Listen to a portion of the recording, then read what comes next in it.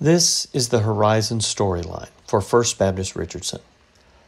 We believe that we're on a path to have become, 5 years down the road, a people who bring healing and wholeness to our community because we have been so transformed by Jesus. Here's how we picture this.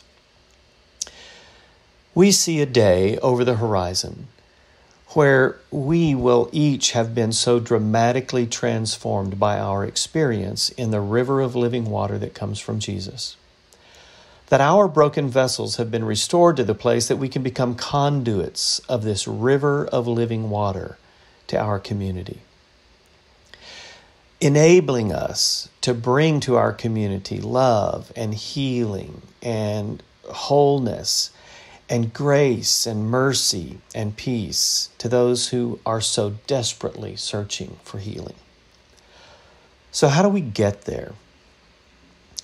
In these first 90 days of preparation, we've been working on 4 key areas to help us prepare to launch this vision. And the first is that we've been developing tools to communicate the vision. And this will include things like social media and video and email and sermons and a variety of other venues to get the word out to our church about this vision. We've also been working on a process called alignment, where we're bringing things like budgeting and staffing and strategies all into alignment with this vision so that we can arrive where we believe God is leading. We're working on tools for a Bible reading journey, which will begin in January. And we've also been working on tools to provide our leaders the resources and the training they need to ensure that real transformation takes place in the ministries that they lead. So this brings us to year 1, beginning in January of 2021.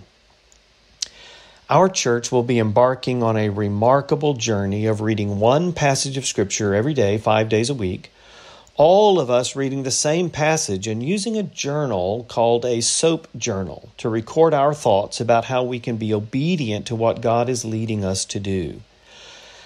We believe that this will bring about unity and cleansing, restoration and transformation in our church body.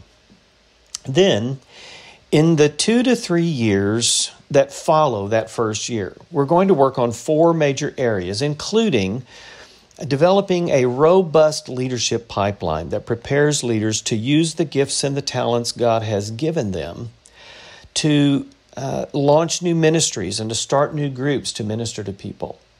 We're also working on strategies to help every member of our church learn how to develop one new connection a month, looking for those who need healing and wholeness.